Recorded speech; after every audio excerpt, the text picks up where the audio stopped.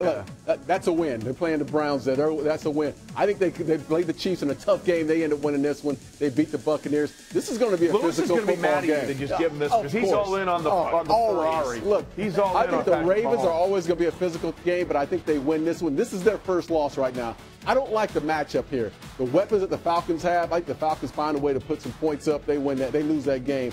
They beat the Bengals. They beat the Browns again. Another physical game against the Ravens. They're going to lose one of these two against the Ravens. I think they're going to lose this one in Baltimore. That's a loss. Darren's trying to tell us not much has changed in Cleveland, by the way. Right. The Panthers, I think they get that win. The Jags owned them last year. They're going to own them again this year. The Broncos, they win that one. That's a tough two-game stretch, by the way. At Jacksonville, then going to Denver. This is another one. I'm curious to see who the Chargers are this year. To me, this is my surprise team. Last year it was the Rams.